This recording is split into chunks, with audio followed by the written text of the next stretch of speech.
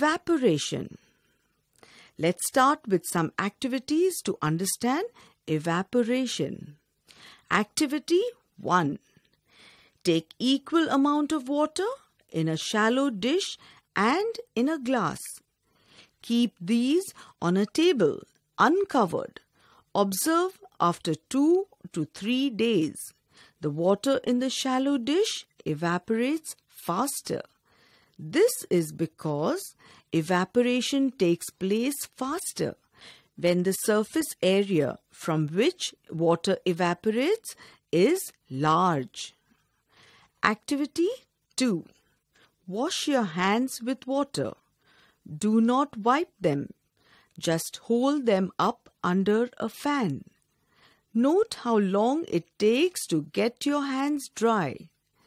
The hands dry up fast as the rate of evaporation increases due to the flow of air or breeze circulated by the fan.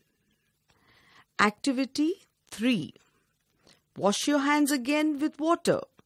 Do not wipe them. Just sit with your palms up, but do not sit under a fan. Do not sit in the open. Sit inside a room. Note how long it now takes to get your hands dry. The hands dry slower as there is no air or breeze. When you sweat after being in the sun or after a physical activity, you sit under a fan. What happens? You feel cool, and after a while your sweat dries up. Where has the sweat disappeared? It has evaporated. It is in the air now. Thus, we can say that the rate of evaporation is faster when the temperature is high, when the surface area from which water evaporates is large, and when there is flow of air. Condensation. Take 2 stainless steel glasses. Put a few pieces of ice in one. Keep the other glass empty. After 10 to 15 minutes, you will observe that there are tiny droplets of water on the outer surface of the glass with ice. But there is nothing on the outer surface of the other glass. Where did the water come from?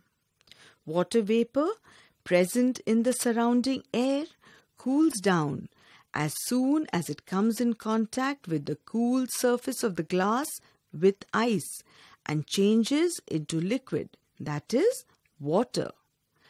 The process by which water vapor changes into liquid on cooling is called condensation. This property of water to change into water vapor on heating and again turn into liquid water on cooling makes life possible on Earth. When clouds become very heavy with water vapor and cannot hold any more moisture, they release it in the form of rain and snow. This is called precipitation.